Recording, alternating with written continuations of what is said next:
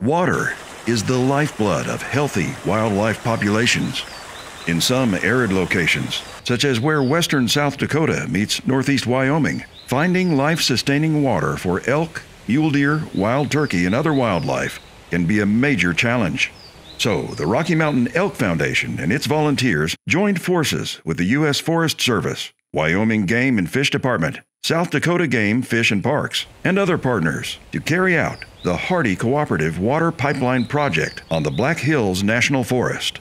Beginning in 2019, crews focused on the South Dakota side of the forest by installing a solar system and springboks to collect water. They laid the first 3 miles of pipeline and bored it under Highway 85 near the South Dakota-Wyoming border, while also erecting 4 stock tanks and 2 storage tanks. Work continued through 2022 with the installation of 6 more miles of pipeline into Wyoming, 6 additional stock tanks, 1 storage tank, 3 wildlife water guzzlers, and another new water source. The now completed $250,000 project supplies a dependable year-round water source in multiple locations across 2 grazing allotments in 2 states.